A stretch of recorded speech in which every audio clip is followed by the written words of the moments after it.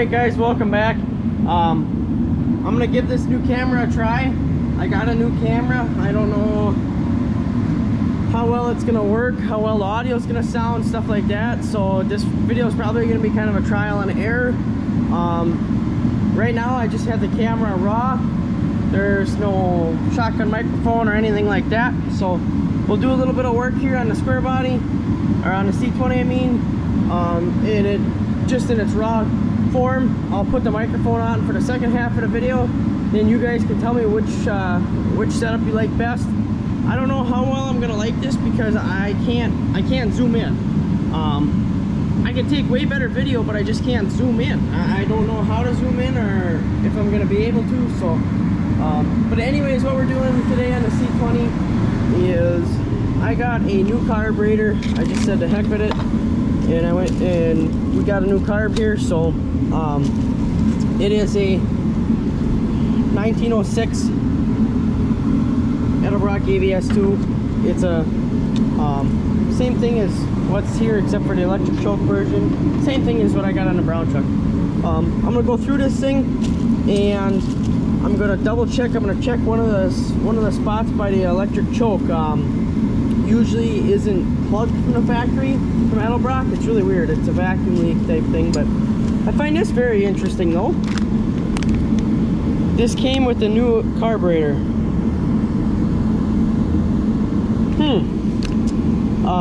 Fuel filter supplied by Edelbrock. That's interesting. Not like we're not having dirty fuel issues. So that's kind of interesting, but we'll get this carburetor off here. I'll put a new hose in here to put this back together, and then I can run that to the back like normal. So we'll get that other carburetor on here, and we'll probably be able to test it out. Once we get the new carburetor on here, we're going to throw the hood on. I got to put the seat away in storage, and then we'll be able to take it for a test drive. As far as the brake issue, I'm going to worry about that at a later date. It's still drivable. So let's unbox this carburetor, see what's going on by the electric choke, if it's like the other carburetors I got or not.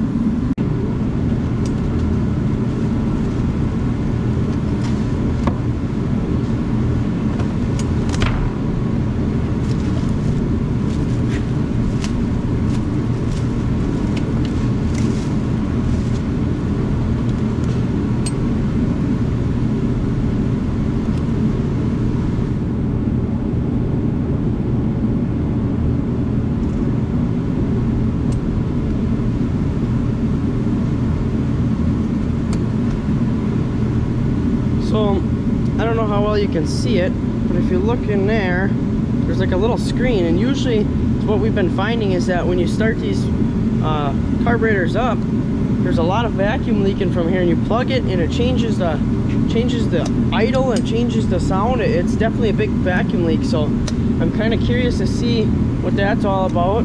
But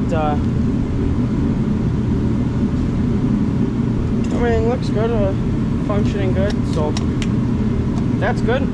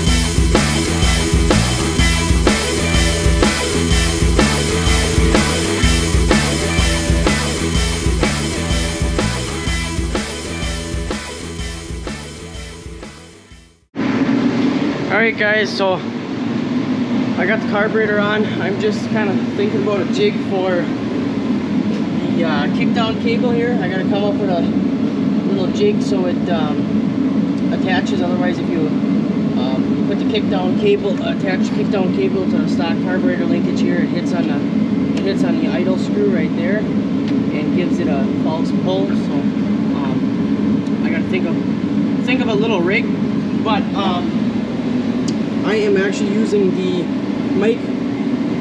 shotgun microphone now, so if you hear a difference in audio, that's why. You guys can tell me if you like this better or you like the other style better. I know this is going to be better for like in cab and windy areas because it's got a little foam piece on it, so no wind interrupts me, but I think that's about all I gotta say about the camera. And now I'm gonna come up with a jig for that kickdown cable, and then we should be able to get the hood on. And well, first we'll fire it up, and tune in the carb. But then after that, we'll get the hood on and be able to take it for a quick test ride. So I'm getting pretty excited. Stay tuned. We're gonna take this thing for a test ride, and if we have some time, we gotta move the LS truck, put it on the lift. I'm probably gonna put it on the lift here, and once I get it on the lift here, we'll get it lifted up and kind of talk about it if I get that far today. So let's get this puppy done and test it out. Alright, so I come up with a little jig for the kickdown cable here. It works perfect. It holds the accelerator spring, return spring too. I'm just gonna hook up the choke here. I don't know where the choke needs to be set. I don't know where all that's gonna have to be set yet because it's a brand new carburetor. I'm gonna get my screwdrivers out here for the idle mixture screws and the idle itself. Other than that, I might get the choke screw, size too, but it's really kind of warm in here, so I'm probably gonna have to wait till a cold day and go out there, start it up. And if it doesn't run, adjust it till it starts, and then the next day and the next day, you know, so on and so forth. So for now, I just got to get a little pin for my accelerator cable, and then we can turn this thing over, get some fuel in there, and get it started up and do some carburetor adjusting. For now, I think I'm going to leave the mic on so I can see how the rest of the video does with the mic. I'll probably put the camera by the exhaust and fire it up and see how that does. So other than that, enough with the camera nonsense. Let's get this thing figured out and fire it up.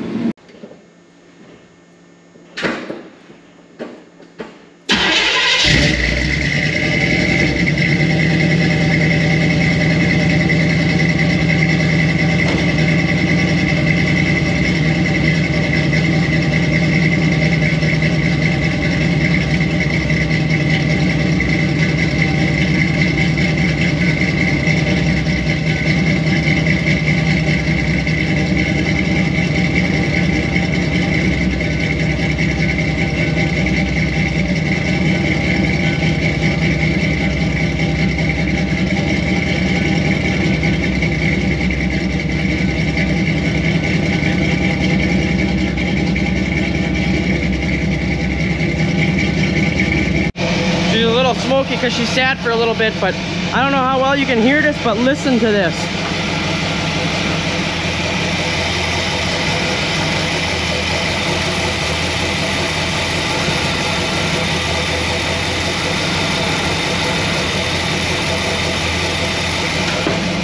So that's definitely a big vacuum leak, so I'm going to have to do like I did on one of my other ABS2 carburetors and find a plug for that. So I'm going to find a plug for that so I can properly dial in the carburetor, and then we should be able to put the hood on and go for a ride after that. Alright, in case you guys were wondering, this is what I found I'm going to plug it with. This is a RTV nozzle cap, silicone cap or whatever you want to call it. You got two notches here. I'm going to take it and I'm going to cut it right at this notch. And I'm going to lightly tap it in there with my pliers or a hammer, and that's going to solve it. I did this on one other carburetor. A fancier way of doing it so you can ensure it's okay, I have taken a 1/4 inch brake line and ground it down around the edges, tapped it in there very carefully, and then put a rubber plug over it. So, but this works too. This is just a quick and easy way to do it so you can, you know, make sure everything's tuned up and ready to go. They stay in and I haven't had an issue. So I'm going to do that and get this thing put on there. One thing I wanted to add, after I put that little plug in there, when I made my idle mixture screw adjustment, you could actually make an adjustment, because when you turn them all the way in, the motor would get really lean, and turn them out, you can hear where you're at. Usually for those, I like to go a turn and a half. So you go in, let me shut this off so I can explain this to you guys. Very good information. I just want to make sure you guys can hear it properly. So for example, I'll take this carburetor right here. All right. So say you want to make your idle mixture screw adjustment, right? If I can get this in here today. So you want to make your idle mixture screw adjustment. So you're taking, my screwdriver could stay in the slot. You go in. Now you got to be very careful. I'm turning this lightly. You go in till it stops. Now I don't mean like tighten it. I just kind of like, you know, just kind of like turn on it lightly until it stops with friction. And then you go a turn and a half out is usually a good baseline to work with. So half, turn, another half. That's a turn and a half. And I do that for both screws, because this screw right here, now this is a really good way to look at it. This screw right here controls this half of the carburetor. This screw right here controls this half of the carburetor in the idle circuit. So that will give you a good baseline. Out of the box, I don't even know what they come with or whatever, but as far as the accelerator pump, the middle hole is the even amount of fuel, the bottom hole is the least amount of fuel, and the top hole gives you the most amount of fuel when you mash the pedal. So I got mine in the middle one for now. I'll see how it does. This thing is going to be driven kind of year round, so I'll have to see how that does. But other than that, you could actually hear an idle mixture adjustment when I put that plug in there. So that makes a big difference when it comes to tuning a carburetor. So I'm going to ask for Pops to help me put the hood on. Once we get the hood on, I'll let this thing down. Actually, I'll let this thing down and back it up a little bit so it's easier to put the hood on. And then I will take this thing outside and we can take it for a quick spin and see how it does. And I'm hoping this thing does okay, and it'll be a good runner for now till I can get the other motor rebuilt. But other than that, I'm gonna get this thing off so we can get the hood on.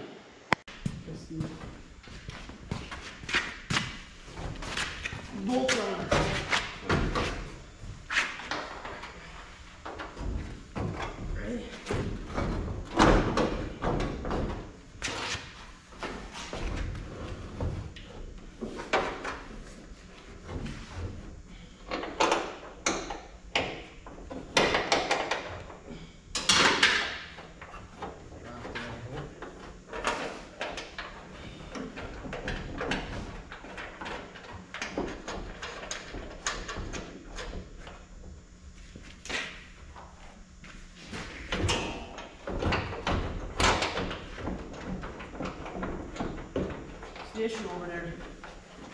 Trying to line it up to mark.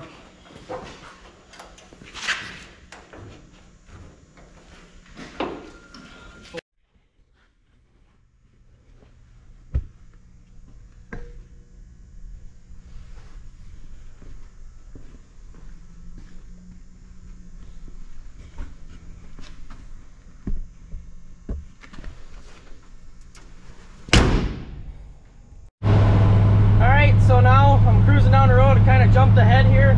I went and got some gas. It runs, it drives beautiful.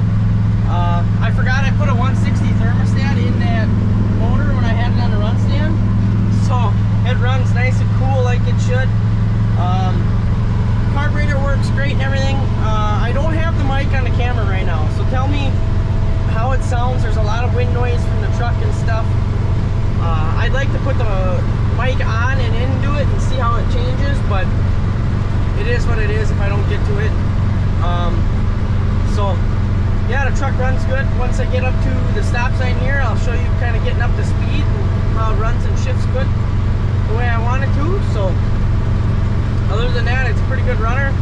I'll show you, walk around the truck one more time, and then later we'll get the LS truck up in the air, and we'll talk about that one. I can tell you already I'm gonna have to readjust the idle, but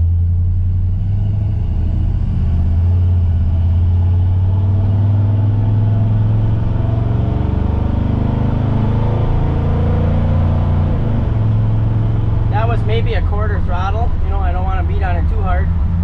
Stock transmission and everything, I don't need to beat on it, but I tested it earlier. It does kick down, so the kick down cable is adjusted right, but it goes perfect. It goes perfectly fine. I think someone did put a cam in it at one point in time because it's definitely woken up a little bit. That could be the 4-barrel and stuff too, but other than that, no, it runs perfect. I just gotta turn the idle down a little bit and we'll be good.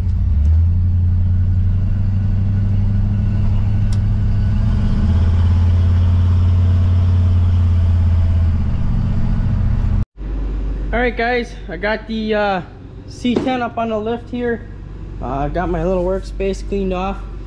I think the next investment for the shop is going to be one of those lights that you can stretch and they hook onto here and here, and it's a big LED bar shining down, because it's definitely, you know, definitely not the brightest in there.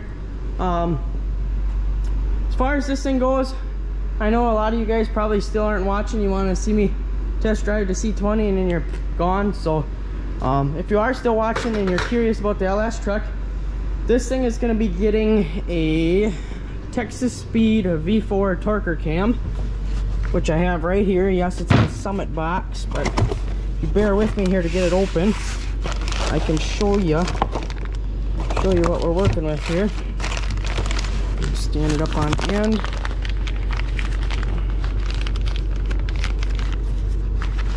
So there's a Texas Speed logo. Texas Speed V4 torquer. Let's see if I can get you guys a duration here. Okay, you can't quite see it, but it says 231, 234 duration, 629 lift at 615 lift, 111 lobe separation angle. So it's a pretty big cam.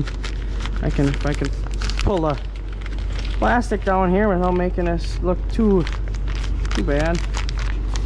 It's got some nasty lobes on it, so there's some pretty nasty lobes, so it's definitely gonna chop pretty hard. But I have to do, in order to make this cam work, I have to do valve springs and obviously the cam, but I need a stall converter. So I have one here. It's a 3500 stall from Jegs. It was formerly in another truck. And then I have this bad boy, 2-wheel drive turbo 400. I might have to change the drive shaft up a little bit, but I don't even know if I'm gonna really do anything to this thing other than put it in, put the stall in. If something happens to it, it's not that hard to pull a transmission compared to a motor. So I'm gonna do it in-house. I'm not gonna take anything off, or I'm not gonna take the motor out, I mean. But another thing I want to do is an intake. If I can get my hands on the new Holley split design intake for the Cathedral port, big single plane, that's gonna be the way to go. I would like to go with the Super Vic from Edelbrock, but that's so hard to come by, it's not even funny. So it is what it is. But I'll pull the radiator out of my way, and maybe even the grill, because I'll be pulling the camshaft out the front. But as far as the cut and dry list that this thing is getting, it's getting a cam, valve springs, torque converter, transmission, turbo 400 transmission, whatever I gotta do with drive shaft, and then the exhaust. I'm gonna get this thing lifted up in the air, and I'm gonna tell you what we're gonna do with the exhaust. You're gonna like this one. Alrighty, so underneath the truck here, this exhaust I bought used, and it's leaking. We got a cracked muffler everywhere. It's going. She's coming out. We're going to be doing a, looking at it now, it might be a little more difficult than I thought. We're going to be doing a header dump. So I'm going to have to move the lift arms, but I want to come off the header, and before I get to this cross member right here and have to go around it, I want it to turn.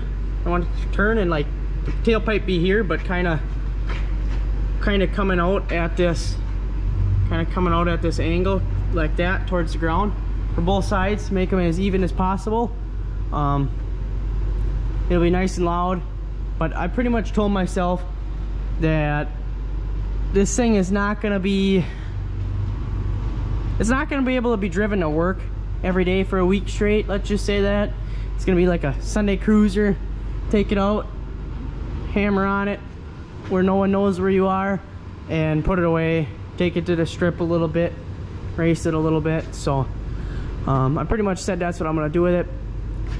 But we got a little bit of some work ahead of us to get this cam out. So I might start on it tonight, but it's not going to be in this video. It will be in a separate video.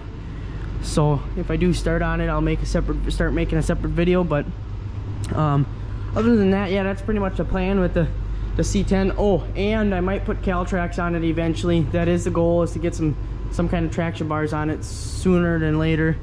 Yeah, you can see the exhaust is definitely not in the best shape, you know. So yeah, the old turbo 350 is coming out, and we'll get that TH400 in there. She's a leaky one too, I can see. Oh man, she was real leaky. It's gonna rock and roll now. It's definitely gonna be a tire fryer with that kind of stall, but that kind of cam, it's gonna sound nasty. So that's a little update on the C10 after I got the C20 Test Drive. So you guys will have to stay tuned. There's plenty more to come. Don't worry, there's lots to come. Like, comment, subscribe, share, hit the post notification bell so you can see every time I post. And thank you guys for 1,000 subscribers. I'm so happy we hit 1,000 subscribers. Now let's make it big. Thanks for watching. Thanks for subscribing. We'll see ya in the next one.